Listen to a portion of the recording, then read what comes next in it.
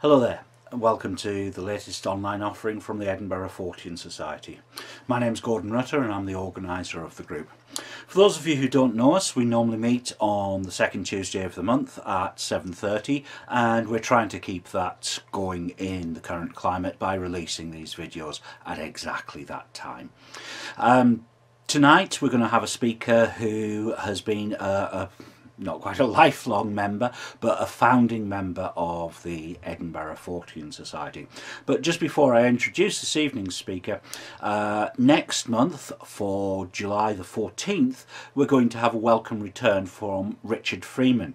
And Richard is a cryptozoologist, a member of the Centre for Fortean Zoology, and he's going to be talking to us about his adventures in cryptozoology.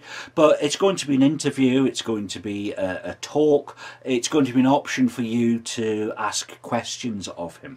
Because the interview will be recorded in advance, I would ask you to get the questions to me as quickly as possible. If you look in the comments box immediately below this video, you'll see that we've got the website for the Edinburgh Fortean Society. You can submit questions through the email contact details there. We've got the Facebook group, you can submit details there. We've got the Twitter group, you can submit details there. We've got a meetup group, you can't submit details there, but you can find details about all future meetings. At some point when this is all over, we hope to be able to return to our natural venue, which is a pub, so I hope you've all got a glass or two to keep you company tonight. Obviously all of those different social media that I've just mentioned there, those are the ways to keep in contact with us, and those are where we put all of our information. So tonight's speaker is going to be Stu Smith, and as I say, he was a founder member of the Edinburgh Fortean Society. He's been a lifelong Fortean, and tonight he's going to be talking to us about folklore from the Shetlands. So ladies and gentlemen, Stuart Smith, the music of the Trows.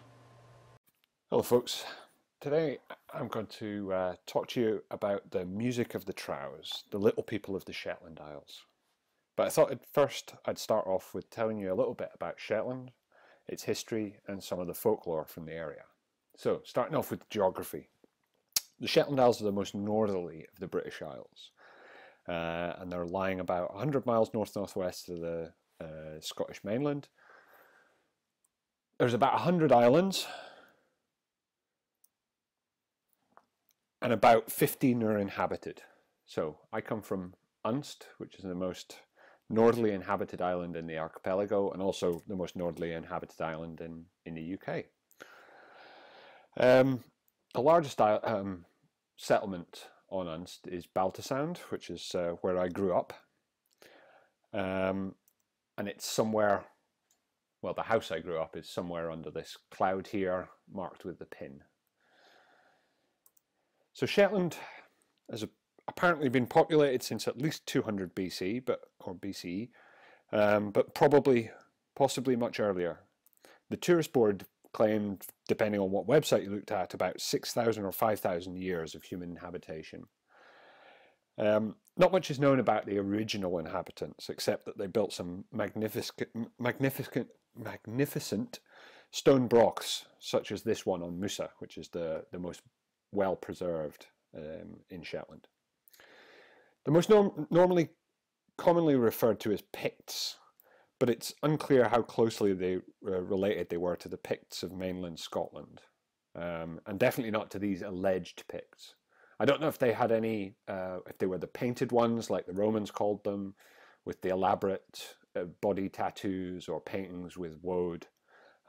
It's not clear about that. So whether they've really got that much to do with the Picts from the rest of the British Isles. Around about the 9th century CE, the Vikings swapped occasional raids of Shetland's coasts for permanent occupation, and the islands came under the occupation of the Kingdom of Norway. I'm not sure if they arrived like this in the traditional dragon boats or the silly horned helmets that we have the traditions of.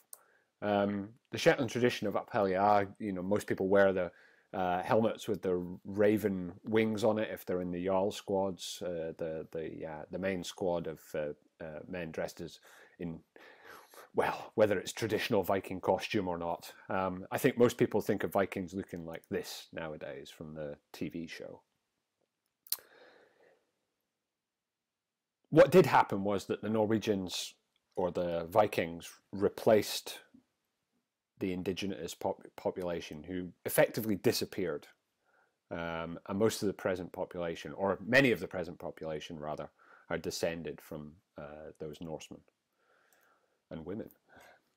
Norwegian rule of Shetland lasted for several hundred years until 1469, when they were pawned to Scotland by this man, Christian I of Denmark and Norway, to raise money to pay a dowry to the Scottish King James III for his daughter Margaret.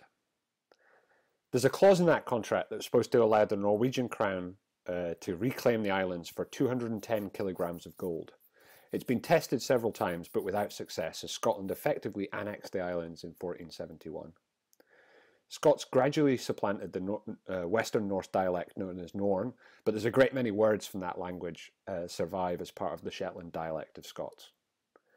Since the 1970s, North Sea oil has made the islands relatively wealthy, as the council negotiated a healthy cut of every barrel of oil that passed through the massive Sullomvo oil terminal.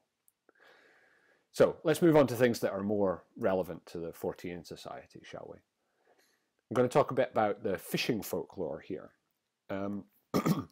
Unlike the Orkney Islands that are further south, the Shetland soil is relatively poor for agriculture until we got modern methods of farming and, most importantly, fertilizers. The sea was the main source of food and for produce to sell.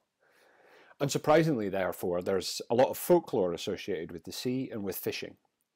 Up until the end of the 19th century, Shetland fishermen went to the deep water fishing, or the far half, in small clinker-built boats known as saxarines, as they have 6 oars with a man on each. So there's a few. This is an original model of these. So before 1830, these boats were all of a similar model, prefabricated in Norway and shipped to mainland to Shetland as numbered boards where they were built. There are very few trees on Shetland, though it was wooded before humans and, most importantly, sheep arrived. So wood was either imported or collected as driftwood. There's a place near to where my father's family came from on the west coast of Unst that's actually called Woodwick, because a quirk of the Atlantic currents means that it gets more than its fair share of flotsam. Getting back to the boards were studied carefully by men with special knowledge who could tell how well the boards would hold together in the final boat. They could also tell the fortune of the boats from knots in the wood. Some knots were misformed and could lead to a boat sinking, while others were windy knots and would attract bad weather. Boards with these in them would be rejected, as would any with watery swirls. However, there were also good knots, resembling local fish, and these would bless a boat with a good catch. Fishermen had to learn a whole new language before they went to sea. Many words used on land were taboo on the boat, and this was beaten into the young men. Many of the words used at sea were Norse, or may even have come from the pre-Scandinavian language of the Lapps or sorceress Finns, which we'll come back to. Other rituals were observed when preparing bait or leaving to go to sea, such as not being observed leaving or avoiding certain people or animals. The list of signs of bad luck that could lead to a superstitious fisherman to stay at home includes cats, rats, otters, ministers, and red-headed women, especially cross-eyed, red-headed women. Fishing lines were always shot over the starboard or lineboard set of the side of the boat, and caught fish would never be counted. The boat shouldn't be washed at sea, as it would wash away the luck, and a fisherman can never come back to land totally dry. I think that these are still observed by some sea anglers. So we'll move on to sea monsters and water beasties. So as you might imagine, the seas around Shetland have quite a few sea monsters. The most common of these was probably the brigdy, a fearsome monster with huge fins which could envelop a small boat and drag it to the depths. The brigdy was greatly feared by small boat fishermen who would be driven ashore by the presence of these ferocious creatures. The brigdy's fins could apparently be used to mimic a sail to get close to their victims in the guise of another boat. Axes were often carried so that the fins of the monster could be chopped off, and it was said that on at least one occasion the fishermen attacked the beast with such ferocity that their boat was almost filled with bits of fin. Some now think that this is the most likely candidate for this animal is the harmless basking shark, which doesn't necessarily fit. Maybe an orca as well or something. This picture shows another strange beast, which was maybe a basking shark, though the legs, which look like something like a lion or something like that, are a bit weird. Other denizens of the deep included the seifer, a coffin-shaped whale of some sort. This animal was in the habit of jumping clear of the water. I think this is a humpback, probably. And if it was said that if it fell in one direction, it meant death to men, and in another direction, death to fish. The more conventional sea monster is also represented by the sifan, a Loch Ness monster, Loch Ness type creature consisting of a series of humps and a long neck, or a sea serpent. Though gigantic, this particular monster seemed to be relatively harmless. In fact, a sighting around the start of the summer fishery was regarded as an omen of a good summer to come. In the summer of 1882, however, the crew of the fishing boat Bertie encountered a less amenable monster just southeast of the island of Fetler. This creature was described as 150 feet long, with a huge head covered in barnacles the size of herring barrels, and with 7-foot-long whiskers made of bright green seaweed. The boat was pursued at high speed by this beast for 3 hours, and the crew reported that the ballast stones thrown at it bounced off its nose like marbles. A double charge of swan shot from a fowling piece kept on board that however had a deterrent effect, and the crew made it safely to shore, badly shaken by their ordeal. There are also creatures of freshwater lochs and burns on the islands, such as the nuchel. These once inhabited the streams under Shetland's many little water mills. Ruins of these mills can be seen in many places, but the nuchel seems to have departed when they fell from use. It was apparently a water horse, which took the form of a splendid Shetland pony. It used to hide under the mills and stop the wheel or turrel from turning by rubbing its back against it.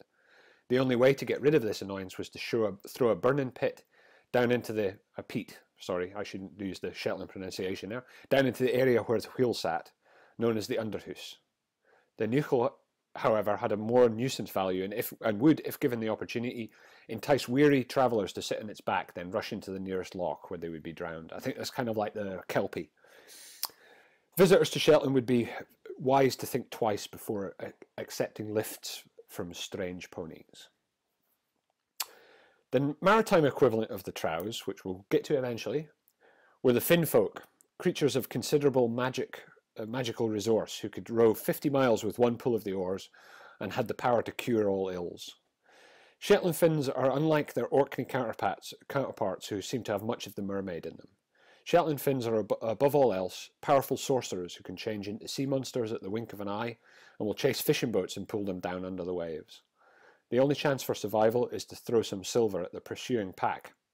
Finns, it would appear, are so enamoured of silver that they will immediately fall to fighting over it, and your boat will have a chance to escape. Mermaids feature little in Shetland, being mentioned in a mere 1 or 2 stories, but sealkeys are another matter. The idea of seals who can take human form by shedding their skin is known all over the world, or at least in Scotland anyway. The usual story tells of a man who steals the skin of a seal woman who then marries him. She eventually finds her seal skin, perhaps with supernatural help or the help of their children, and turns to her life in the sea. The seal folk were always supposed to be very handsome in human form, and an alternative to the usual tales tells that a human woman would summon a seal lover by shedding 7 tears into the sea at high tide. These liaisons are often supposed to have borne fruit, and certain families are thought to have a drop of sealkey blood in them. Perhaps they're still around. In the 18th century and earlier, the Northern Isles were thought to be infested with witches by many people across Europe who were afraid to visit for fear of malign influence. Apart from the sorceress Finns I mentioned before, the usual Shetland witch was the wise woman, a healer who derived her powers from communion with the Trows. In Norse times, someone accused of using witchcraft for evil uses could defend themselves by getting 6 people of good standing to swear to their innocence, known as a sexterith, or sixfold oath. Later on, Scottish influence brought religious witch trials and the idea that witches got their power from the devil rather than from the little people. The usual crime of witchcraft involved taking the profit from someone else's croft, meaning that their milk would not churn to butter, for example. All of the goodness of their produce would flow instead to the witch's land. The witch would gain this influence by taking grass from the roof of the barn used by the cattle, and there are various ways of defending yourself from a witch. One tale tells of a farm where the cattle would not give milk and were seen to go to a local woman when she passed. The crofter filled a bottle with urine from one of the cows and stoppered it tightly. The next day the woman came to the farm to beg him to open the bottle, as she had been unable to pass water for 12 hours and was in terrible pain. We'll have a little bit more about wise women and trows later on. So one of the stranger beasties in Shetland folklore is the wolver, a hairy humanoid with a wolf's head. Unlike a traditional werewolf, this isn't a shape changer but some sort of immortal spirit. It's not really considered dangerous unless provoked. They show generosity by leaving some of their catch for poor families. The Shetland folklorist Jesse Saxby wrote, "The wolver was a creature with like a man with a wolf's head. He had short brown hair all over him. His home was a cave dug out of the side of a steep knowe halfway up a hill. He didn't molest folk if folk didn't molest him. He was fond of fishing and had a small rock in the deep water, which is known to this day as the Wolverstone or Wolfstone. There he would sit fishing silks and pilticks, so that's the abundant local fish that you can catch from the shore, for hour after hour. He was reported to have frequently left a few fish on the windowsill of some poor body." So Miss Saxby lived in the house called Wolvershool on Unst, which is very close to where I grew up, but it's not clear if she was interested in this myth because of the name of the house, or if she named the house after an interest in the Wolver myth. And I was reminded of this to put this into the talk recently by Ed Fort's own Scott Lyle, who's recently published a Fortean and folklore zine called Wolverstone, and we'll try and get the link for that in the notes for this event. So, still not got anywhere near the Trows. I'm going to talk about a haunted house briefly before I get to that. So this is the most haunted house in Shetland, the Wind House on the island of Yell, which is the next island south from Unst. One of the best known of all Shetland folktales is the Trow of Windhouse, or the Trow of Yell. So Trows are the local fairy folk, but the Trow in the tale is nothing like these the ones that we're going to talk about later. So unlike those who are little people or slim types capable of passing for human, this one was a huge mountain of gelatinous blubber, which sounds a little bit Lovecraftian. So it goes back to about the mid-1800s at latest. The versions all agree on this part. Christmas Eve, a shipwrecked sailor makes his way to the Wind House and finds the family packing up to spend the night elsewhere, because every Christmas Eve horrible things happen and someone winds up dead. Maybe something like other people's family holidays. So they invite him to go away with them, but he stays in the house alone instead, not being scared and maybe interested in the silver that they might have left behind. So a giant monstrous creature attacks the house in the night, and he grabs his faithful axe, which was with him since the shipwreck, and rather surprising, and gives chase outside. He buries his axe in the giant and kills it. He sees it on the ground there, naught but a shapeless mass. The family is very happy to see him alive on Christmas Day, and he points out where he killed it. The heather there had turned bright green, and the spot is supposedly still known to the locals. In one version, there's an actual fence around it. So there's a bunch of other less well-documented ghost stories, such as one about a lady in silk believed to be a housekeeper or mistress who fell down the stairs and broke her neck. There's an unsubstantiated rumour of a woman's skeleton found under floorboards at the foot of the stair in the house. So there's another one about a tall man's ghost in a long black coat, possibly connected to the actual substantiated body on the site. And a newspaper story from 1887 says, "Human remains found. While some workmen who were engaged repairing the manor house of Windhouse were removing some debris from the back of the house, they came upon the skeleton of a human being. It had apparently been that of a man of large stature, as the bones measured fully 6 foot long. It was lying in the position it had been put down, with the arms folded over the breast. It was only a small distance under the ground, and there was no evidence of there ever being a coffin, which gave rise to an opinion that it had been a murder. But if it's not been in the memory of any of the inhabitants, nor does any remember any person being missed." One of the archived transcripts said it was thought it was someone who'd disappeared at a workman's party.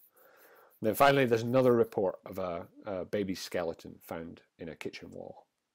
So even without this and the bodies, the house had a pretty strange history. There was an earlier house higher up on the hill in the 1600s, owned by a series of pretty nasty men, accused of lying, beating, cheatings, hangings, probably the lairds of the area. The current house ruin represents a reconstruction of the old one from about 1700 something, done by moving the stones down the hillside. Supposedly the foundations of the original are still visible, but I've never been up there to have a look. Must be a bit of a coward. I've never actually been further than the gatehouse. The gatehouse on the road is now a camping lodge where you can stay for a few pounds a night. I'm not exactly sure of the price. I did this talk originally in 2008, so most of this information may be a little bit out of date. As are these pictures. The roof is completely collapsed on the building, so it's only the sort of gables of the windows at the front that's kind of visible. It's a very, very striking house. It's you can see it from the main road as you go past it, going through Yell to get to Unst, and it always used to be something that would give me a little bit of a frisson of fear when I saw it going past as a kid, and that's maybe why I never actually ever went up there. You know, people talk about going and staying the night up there and things like that. So the farmhouse on the land opposite on the road was occupied by one of the amateur Yell historians who wrote an 8-part history of the 1600s house and house owners in a local magazine 2 decades ago, which I've never actually seen either. So it's been derelict for a long time, since the 1920s. Back in 2003, the BBC reported it had been bought, I think, by the people who actually had the gatehouse and ran it as the bothy. And they were going to renovate it, but nothing happened. It's in even more of a ruin now than it ever was. So let's get to the main talk of this: the land of the Trows, the music of the Trows. So this is, I don't know if you can see the Trows in this picture here. If you look a little bit closely at the bottom of the picture, you can maybe spot them. When the Norwegians came to Shetland, they brought their giants and their trolls with them. These creatures of the mountains and fjords changed in the lower, more rounded landscape of hills and vaux that make up in the Isles. The giants disappeared after making their mark with standing stones thrown at one another during their endless battles, while the trolls became the diminutive Trows.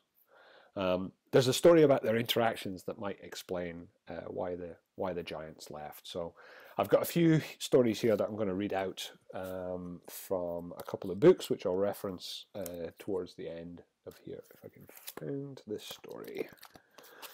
Okay. So this is The Giant and the Trows. Okay. Once upon a time, a giant lived in the Kames. That's the range of the hills in nesting and delting, and this giant could get no peace because of the Trows. They would go climbing over him and creep into his ears and pull his eyebrows. This went on until he made up his mind that he would not put up with it. He would make a huge creel of straw and carry them over to Norway.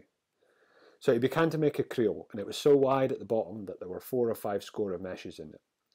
What do you think? Wouldn't there have been a lot of handfuls of straw in that one, my precious? When he had finished the creel, he went out one fine moonlight night to the place in the Kames where they were always in the habit of coming, and he scooped them all with his hands into the creel and pushed the cord along the top so that they couldn't get out. But he had made the creel so big that he wasn't able to get it onto his back, so he thought he would drag it to the top of a hill and gradually lift it from there. He nearly tore a hole in the creel, dragging it over the earth, and when he put the carrying band over his shoulders and rose to his full height, the bottom came right out of the creel, and out came the Trows, wriggling like silex.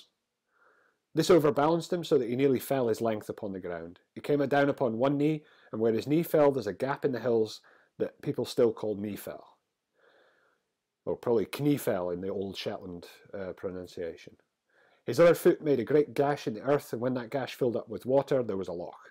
If you look at the Petawater, you'll see where he set his foot, for the marks of all the toes are still there. What happened to the giant, I cannot rightly say, but I think he went to Norway to get some peace.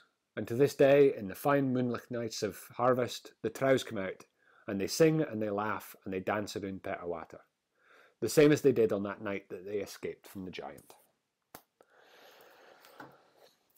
So, the Trows moved into low mounds that were created by human hands in prehistory or by the actions of glaciers. One description of these little people say, the fairies are thought to be short in stature with small faces and a yellow complexion. They have red eyes and green teeth. They dress uniformly in dark grey, and both sexes wear murit gloves. So murit is for a brown sheep or a black sheep is a murit sheep in Shetland dialect. So there's a number of different types of trows apart from the Finns that we mentioned earlier. There's the typical hill folk that we saw before who feature in most of the stories, and then there are household sprites, similar to the bruni. They're very similar to the brownies of Scottish folklore who will tend to the kitchen in exchange for room and board. Possibly the strangest type of trow is the cunal or king trow. These tragic creatures have no females and must steal a human wife in order to breed. The unfortunate woman invariably dies in childbirth, as does the cunal trow when his single son comes of age. Any king trow who tries to avoid this fate by refusing to take a wife is eventually exiled from the trow land under the hills. Born of the union of a particular cunal trow and a human witch are two spirits known as the Finis or Faenus and the Gangfer. These are similar to the doppelganger and predict deaths by appearing in the likeness of a person who is not long for this earth. Sometimes the relationship between trows and men is good, and the trows would seek out human musicians to play at their celebrations or human midwives to help with difficult births. The men and women employed in this manner were usually richly rewarded with gifts of money or occasionally magic pots of medicinal ointment that would never run dry. We'll talk a lot more about the musicians at the end, but to start off I have a few tales of midwives, or howdies as they were known in Shetland dialect. One unfortunate howdy from Lunaness on the Shetland mainland was summoned by the trows of the island of Whalsa and set out with two kits or covered bowls of food for the patient. It was a stormy night and she hesitated to board the boat. According to the story, this so exasperated the trows that they transformed her and her two kits into stone. The 3 stones still stand on the shore as a warning to those who would hesitate to obey the trows. So another tale of trows and midwives appears in many different forms across Shetland. So I'm going to try and find that one for you. Just a minute. Okay.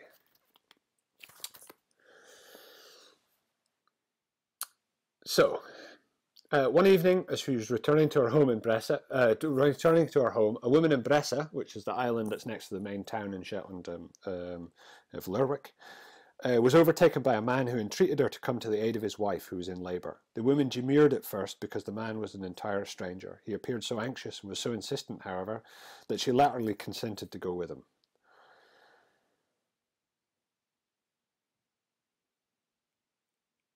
After the child had been born and was being washed, the father handed the woman a pot of ointment and requested that the contents should be rubbed on the infant. This the woman did, but during the process her right eye itched and she rubbed it with her finger to relieve the irritation. The following summer, the woman was at the kraw, that's an enclosure for sheep or planting crops out on the hill, ruin, which is removing the wool. The Shetland sheep are traditionally, you don't shear them, you pull the wool off. That's ruin. So she was there along with other neighbours, and she saw the same man again. He was going along among the sheep, plucking a handful of wool or ewe from each one of them. When he became opposite the woman, she spoke to him. This seemed to surprise him very much, and he wanted to know which eye she had seen him with. When she informed him, he immediately blew his breath into that eye. After that, the woman was no longer able to see the trows, I think, or anything else as well. So that's an illustration from local cartoonist Smirk for that. So yeah, I think it was that the ointment had given her the ability to see the trows. So it's another famous story is the Good Man of Taft.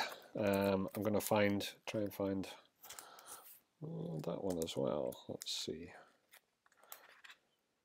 So this is somebody who had a special relationship with the trows. Let's find the first story here. Okay, so this is called the Trows shearing, or shearing. The habit of taking the Goodman of Taft at his word whenever he expressed a wish involving suitable conditions seemed to have been prevalent among the Trows.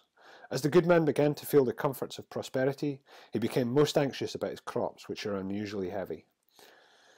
In Shetland, oats and barley are generally cut down with reaping hooks. The folk consider in that way they are able to handle the grain more carefully and that it does not get shaken and dirtied by being thrown down as it would if it were being mowed with scythes. This is important in the case of grain intended for the mill. The native process is the disadvantage of being certainly the slower of the two, except when there are many hands. One autumn, the Goodman of Taft was very solicitous about the safety of a barley rig, which would have been cut down, which he had not managed to get at because of other work. As he sat by the fire one night after a hard Hearst day, Hearst is the local word for autumn, he said suddenly in his anxiety, "I wish where Suthrig was bit sand and Ida Stooks." So that's putting it up into the rigs. So to I should gear from a bonny muckle flecket coo, and I hae no another in liquor upon my act in my possession. So what he's saying there is, I wish that my Suthrig had been cut down, and I would give my bonny muckle flecket coo to get that to happen. Later on that same night, some folk passing Taft's bear rig, so that's barley rig or bear meal, which is the Shetland and Orkney historic grain. They heard the Trows at work on it. They stopped and listened, and distinctly heard one say, "Had at the Berkey, a band, a nidder at Trevahe Yerkin." Whatever that means. I'm not sure I can translate that one. In the morning, the bear was cut down and standing in the rig in stooks, and Taft's muckle flecket coo was dead. So you can see the Trows there cutting down the barley and stealing the cow. Oh, maybe I have another one of these stories to say. Wait a second. Sorry, I'm a little bit disorganized. Okay, so the fairy pot. That's another story. Where are we? Okay. The Trows had been heard on several occasions milking the cows in the byre at Taft. But some among the good folk evidently did not think it right that the folk at Taft should be defrauded of their milk. One afternoon, the goodman at Taft was at a place called Uri with butter. He was riding upon a red horse and leading behind him a grey one laden with the butter. As he was passing a hill called Stackerberg, he had heard a voice saying, "Do rides the red and rins the grey.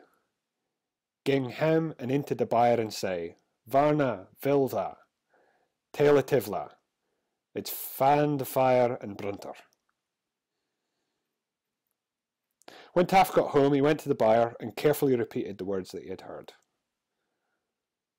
which was, "Varna, Vivla, Tailativla, it's fan I the fire and brunter."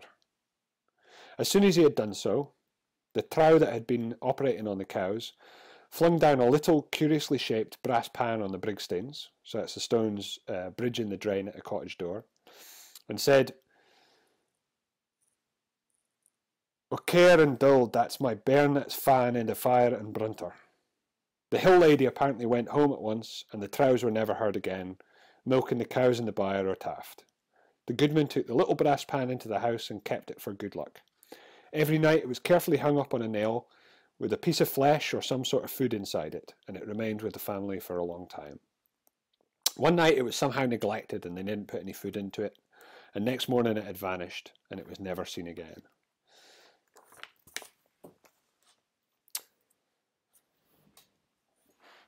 So the general attitude towards the Trows was one of respect, with no little fear involved. So it's the same as the little people or the fairies all over the UK or all over Europe, I guess. The Trows were inveterate thieves who would steal anything not protected from them. The Trows steal cattle that die suddenly of disease or in accidents, and instantly replace them with a false constructed from foul materials. Therefore, livestock that die in this manner are never eaten, which is probably a sensible thing to do if a cow dies suddenly. That you shouldn't eat the beast. But this could also happen with people, as this rather sinister story tells.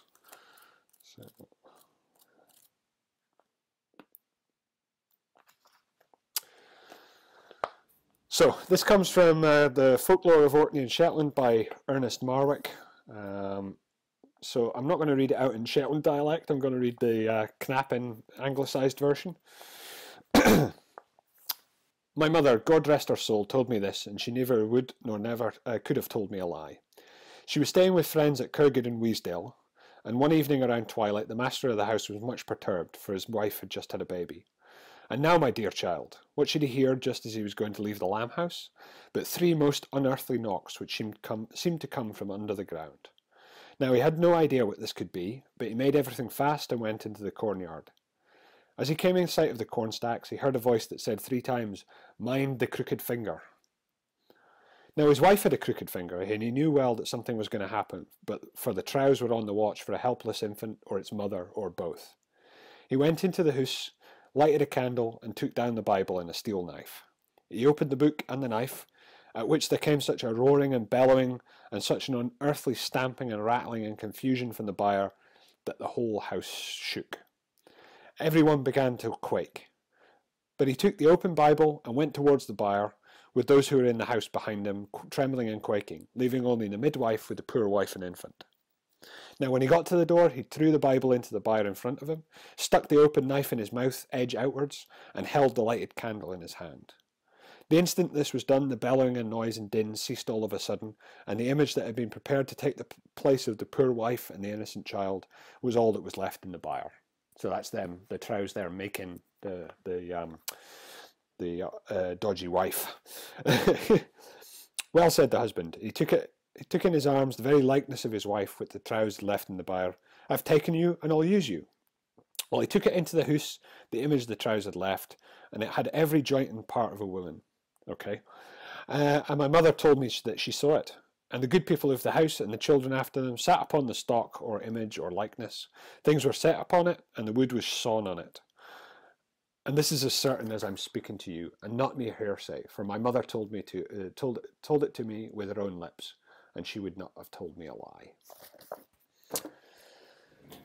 So, children or women who fell ill with certain diseases were considered to maybe to be changelings, with the real person having been stolen by the Trows. Being cursed by the Trows was referred to as being hurt fae the grund, or elf shot. Wise women or Trowie doctors with special knowledge of the Trows could make money by recovering people stolen in this way, or by healing cattle that had been cursed. So, we've got a couple of stories about the elaborate rituals used by the healers, and the first concerns the healing of an elf-shot cow. So, here we go. A crofter in a certain parish had a cow that was supposed to be hurt for the grund, cursed by the Trows, and an old woman called Marin or Nortavo, a famous witch doctor, was sent for. On arriving at the house, Marin sent the good man to the seashore to procure 3 crabs of a kind called cras lipix. Meanwhile, Marin provided herself with a putticatar, a steel northerly, a leaf from a Bible, and a lowen tand. Okay, a lowen tand is a burning peat, a glowing peat from the fire. Thus equipped, she enters the byre. The cow is resting on the busy, unable to rise or eat. Waving the firebrand, she marches around the cow 3 times against the sun, giving the beast a severe stab at each turn with the needle. So it's the steel northerly. The poor animal now jumps to its feet, while Marin proceeds to wave the leaf of holly writ over its back at the same time. Oh, sorry, the leaf of holy writ, a leaf from the Bible. Sorry, I'm misreading it here. At the same time, muttering certain inaudible words in Norse. The firebrand is placed in the tar pot and set on the cow's head, and the smoke or snooker of which excites a fit of coughing on the trembling animal. A cat is now brought to the scene and set on the cow's neck and dragged by the tail 3 times over the cow's back. I don't know how you get a cat to do that and sit still or not to scratch your hand off, but never mind. Presently the old man arrives with the faerie crabs, and these are given in 1 dose, all alive and kicking, so they make the cow eat the crabs. Marin has now done her duty. The cow is delivered from the power of the Trows.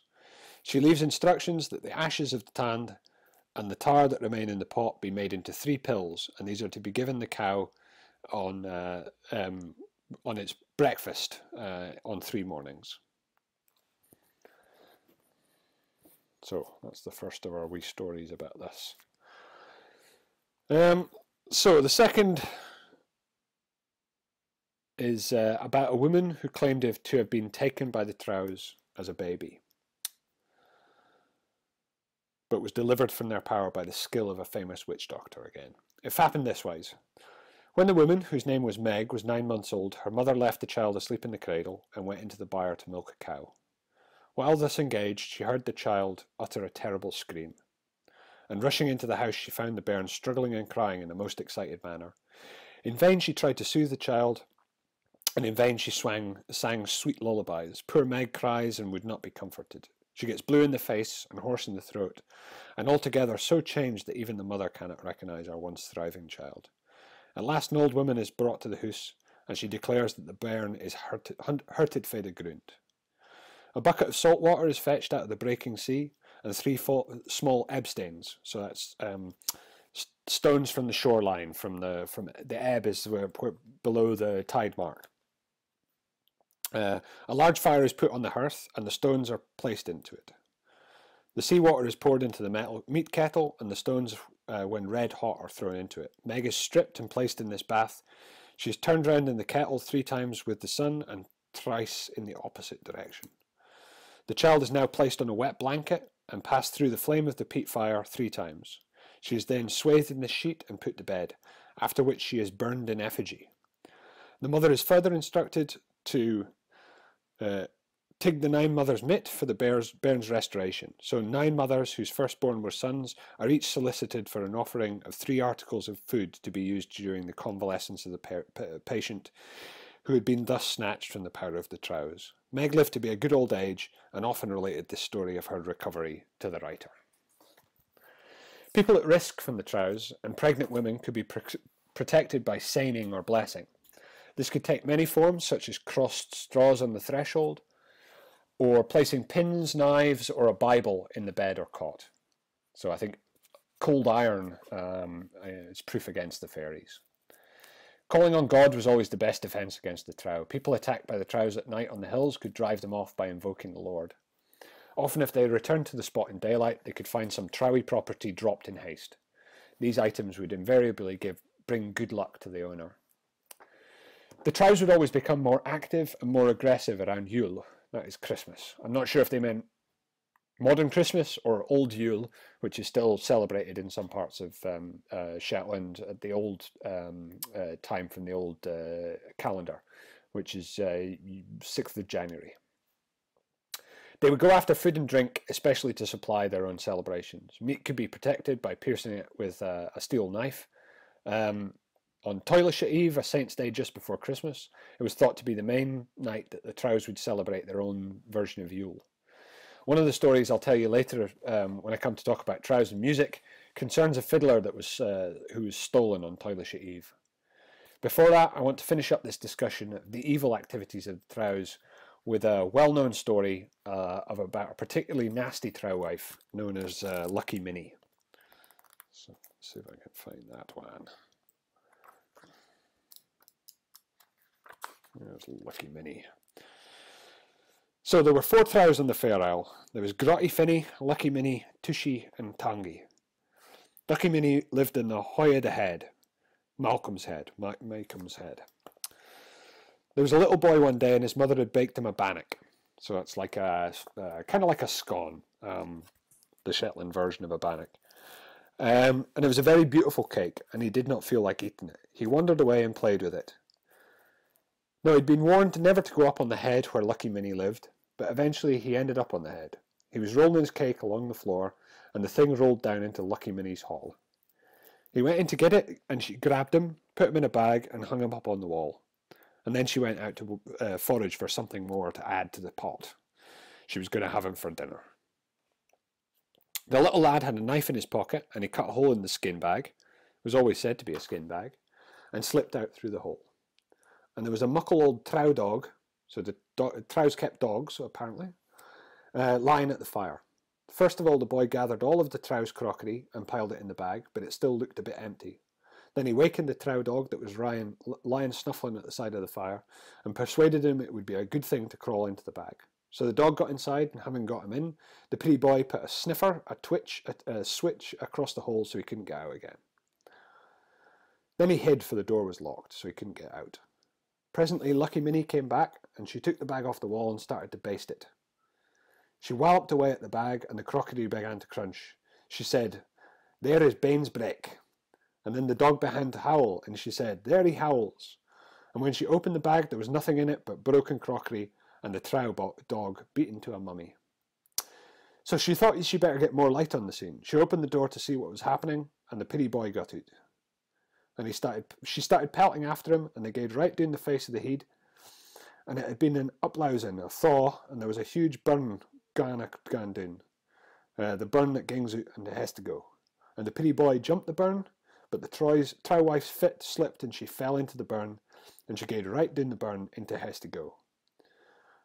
Until not long ago, for has to go is a gyo inlet that fills with white scoom, foam, they used to say that it was lucky Minnie churning butter.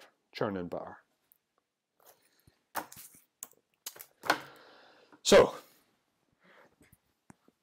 finally we get to the title of the talk, the Trows and music, or the music of the Trows.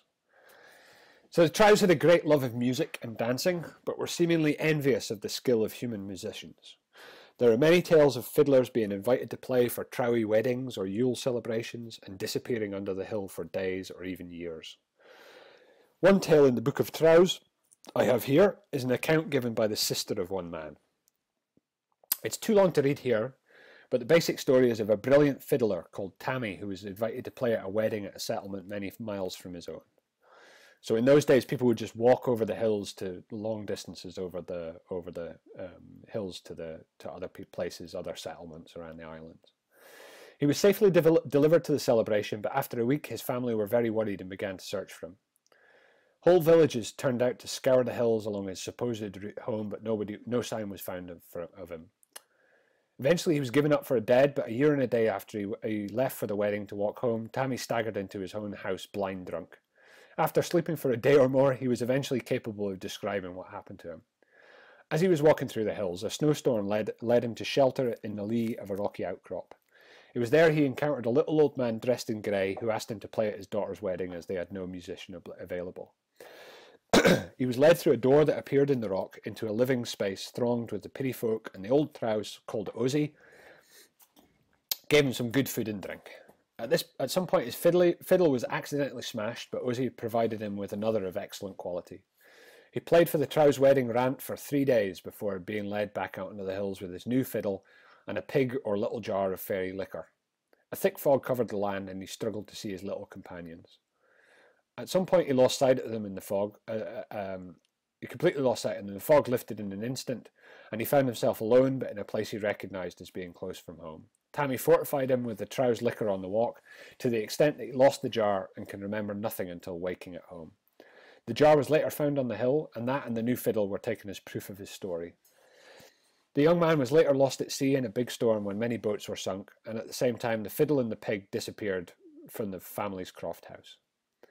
Survivors of the storm swore they saw Tammy pulled from the water by a strange boat crewed by little men in grey that was seemingly unaffected by the waves.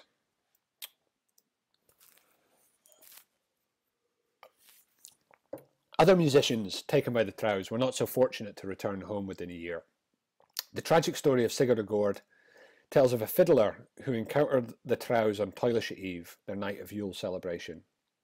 They invite him to play for them and give him a draught of their liquor, made from heather blossom, which he foolishly drinks and puts himself in their power. Never eat and drink the fairy food.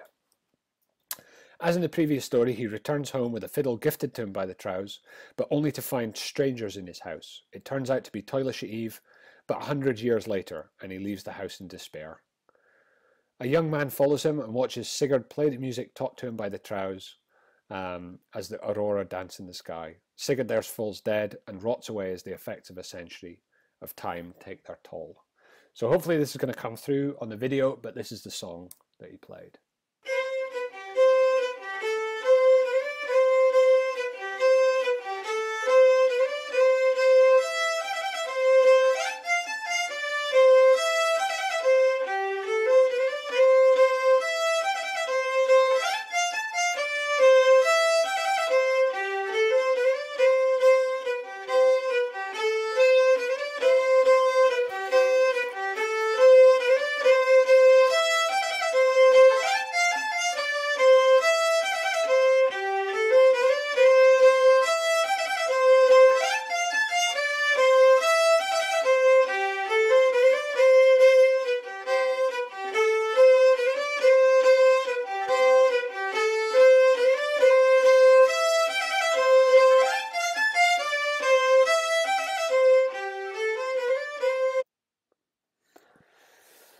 Okay, so there's lots of Trowie tunes. Sigurd Spring isn't the only traditional Shetland air that is supposedly derived from the music of the Trows. This recently came up on the BBC Radio Scotland's outdoor programme on a Saturday morning, where they explored the idea that maybe all of the sort of best known Shetland reels are derived from music that came from the Trows. So I've got a few more of these Trowie tunes, and the story behind them, but I'll start with the only one Trowie reel that comes from Unst, from my home island. So it's called Valafield. So let's read the story out first, if I can find it.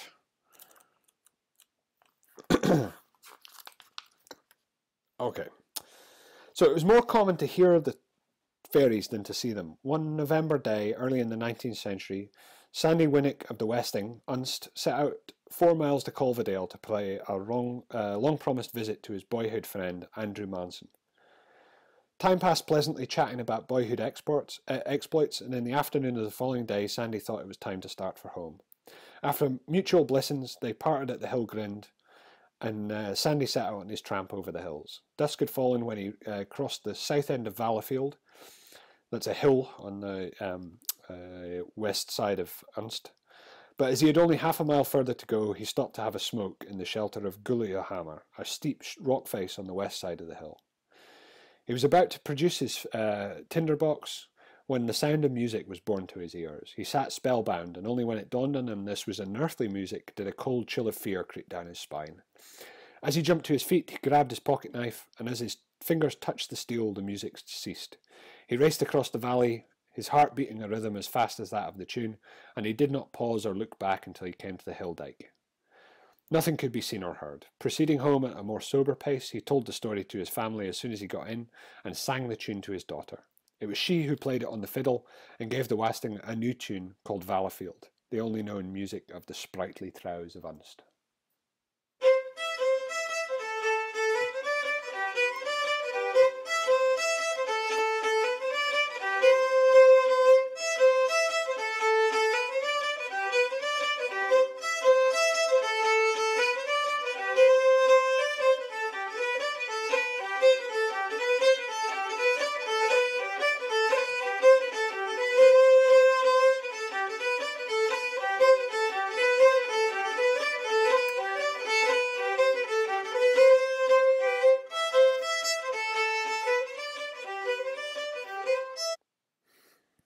Okay, so very similar story comes from Aith on the Shetland mainland, and I have a bit of the audio here of Charlie Simpson telling the tale before I play the tune itself. About the year 1790, a Conisborough carpenter had been celebrating the biggin of a new sixern, and he was staggering home in the early hours of the morning around the head of Aidsville. And at the head of the Voe he was suddenly aware of the sound of music coming through the green canal at the side of the Pirrie burn that runs into the head of the Voe. Now he was a knotted fiddler, so he began to pay attention to the music, and of course he was full of Dutch courage, so he slipped forward to the canal.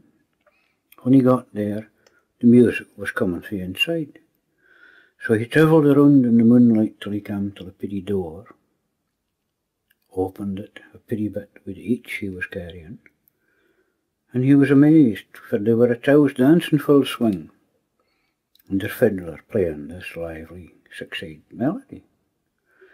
How long he listened he did not tell, but it might be that the Trows dancing tune that he named Aids Rant has in it the clink of the sim and the row, the splashing of the burn, the pleasant pretty sounds that one hears in the ebb on a still night, all metamorphosed into a vivacious magic with the fumes of good aquavitae.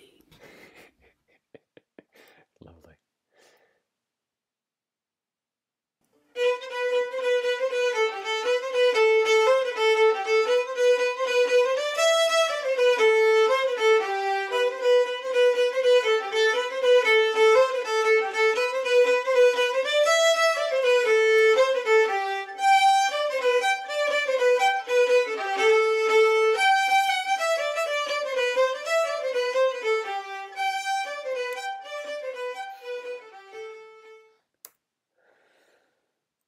Okay, moving on. Hill to Dance. It's a ring of stones on a hill on Fetlar, which is the island that's just to the south and east of Unst. And it's supposed to mark the place where Trows would come on moonlit nights and dance. There's a tune called Hill to Dance, which is supposedly heard at that place one night. I've got a little bit of audio of the Fetlar storyteller, James J. Lawrenson, which some of you may not have a little bit of trouble understanding, but I hope you'll manage to understand it.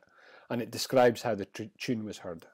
Now, what is the story connected with that then? Is there a story? Well, the story connected with it.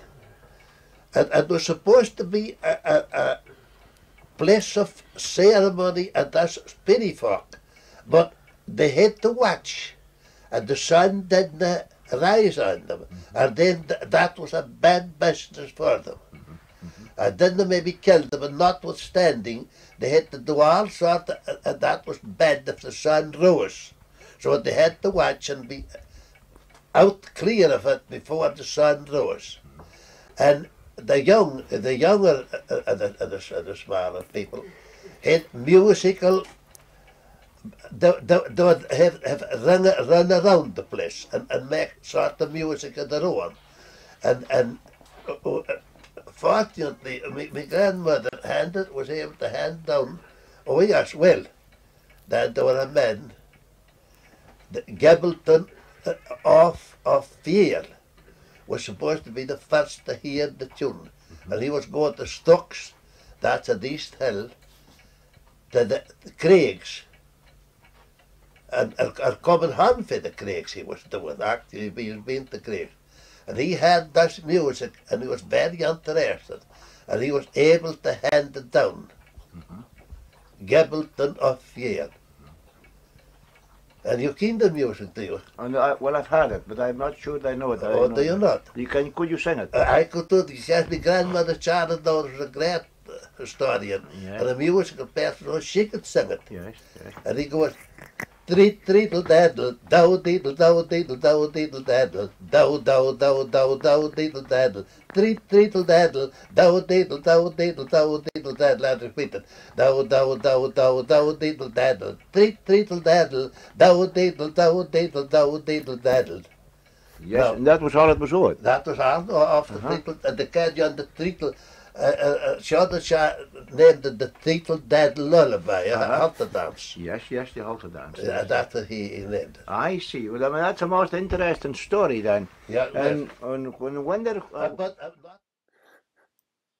So, as you may have heard there, the Trows were not supposed to be caught by the rising sun. In various stories, this would trap them above ground until the following night, or even turn them to stone.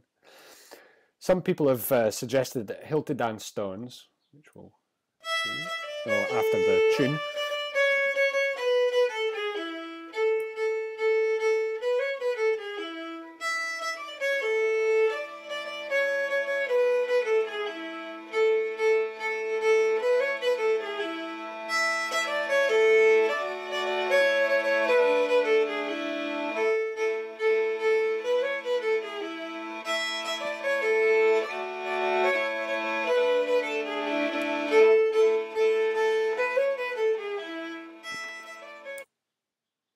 so yeah, this is the Hilti Dance stone ring that's up on that hill. So we heard the tunes there. So there's maybe a lot of similar stories about Trows or being caught in the sun and turned to stone. So the last Trowie tune I have here. Oh, wait a minute. One thing before.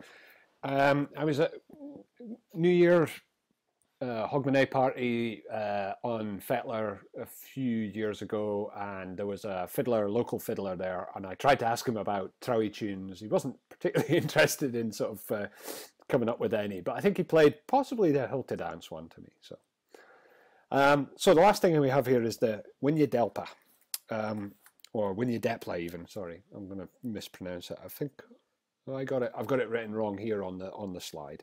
It's Winya Depla. And the story of its origin goes like this, if I can find it.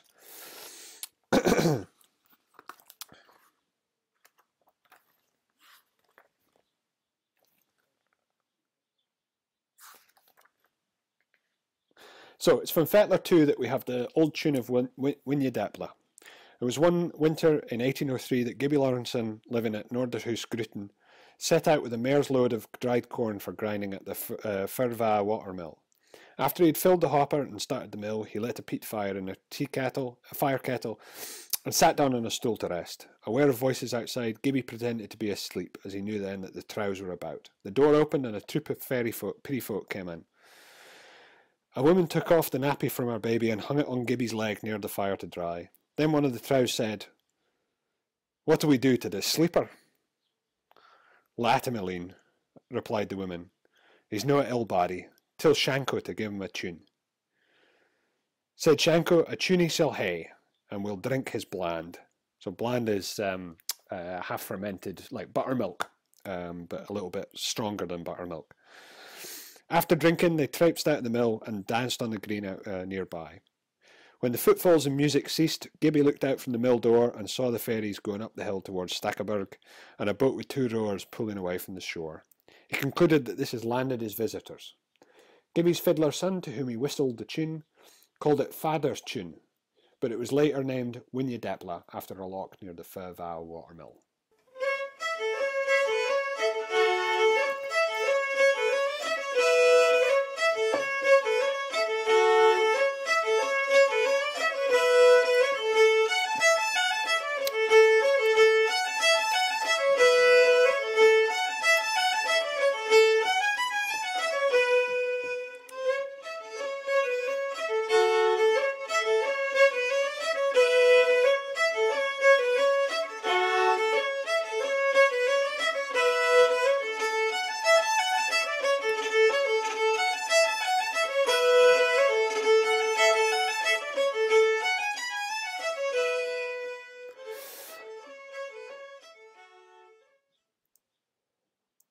So, where are the Trows?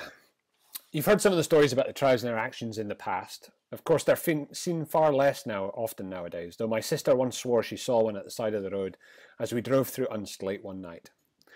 Another explanation was that it was a Murit Yow with her eyes glowing in the headlamps. There is the idea that the Trows fed the Isles before the onslaught of Presbyterian preachers who made such a racket that they decided to move en masse to the Faroe Islands. This is the story of the last Trowen Yell, which is the island one down from Unst where the haunted house was, if you remember. This was one of the most hidmast, not the most hidmost Trowie had it was in that it was in Yell. It was in a canal at Burnside in Cullivo. In about yon time there were a fiddler of great repute in Collita by the name of Robbie Anderson. And the Trows would meet him every year and invite him to play to them on Yule Eve. And he was always greatly delighted with this. For although he would never eat or drink, anything that he laid his hand on the course of the year prospered till then. And he thought that this was a very good bargain, and he looked forward to going.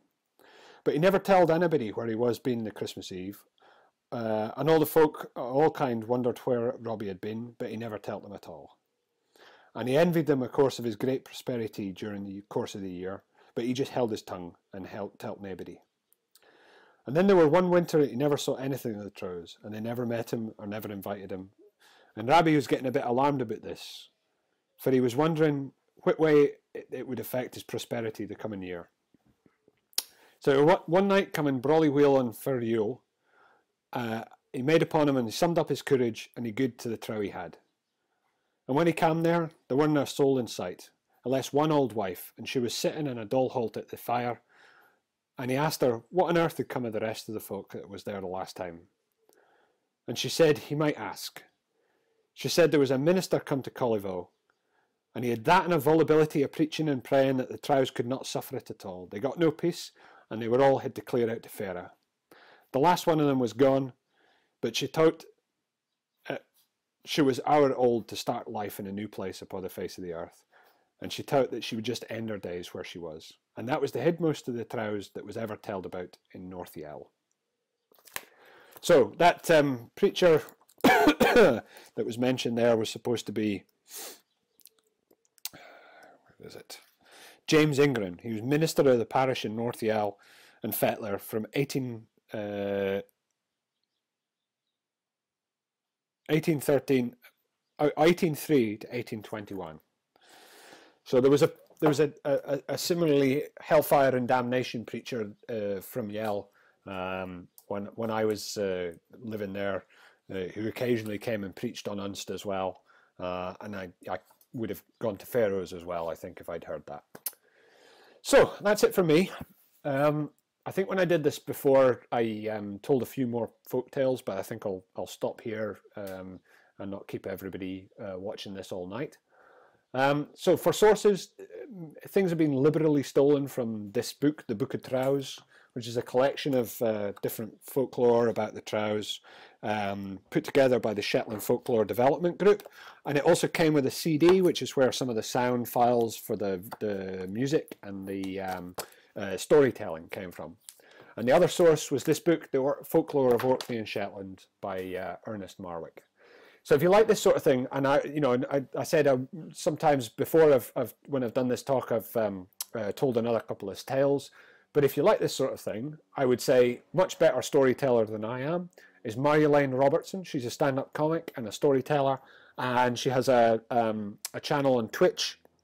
And we'll put the link on the Facebook group and on the show notes for this on YouTube as well. And she's highly recommended. Very funny girl, as well as a very great storyteller. So I'll say cheerio for now. Excellent. Thank you very much, Stu. Very interesting talk, as I knew it would be. I hope you've all enjoyed that. I hope you've used the chat function on the YouTube channel there. Even if you're watching this after the original premiere, please feel free to add any comments you like. As I say, hopefully at some point in the near future, who knows when, we'll be back to our face-to-face meetings. But until then, we will continue with these online meetings. So please feel free to come along. Normally the meetings cost £1. We're not charging anything for these. But if you do feel the urge, next time you pass a charity box of any sort, please feel free to pop £1 in there on our behalf, as it were. So next month's meeting is Richard Freeman, and he's going to be answering questions, being interviewed on cryptozoology, the Centre for Fortean Zoology, some of the books he's written, and also some of the epic adventures that he's been on. So please, if you do have any questions, try and get them in quick. Get them in at least before the end of June to give us a chance to actually record the whole thing.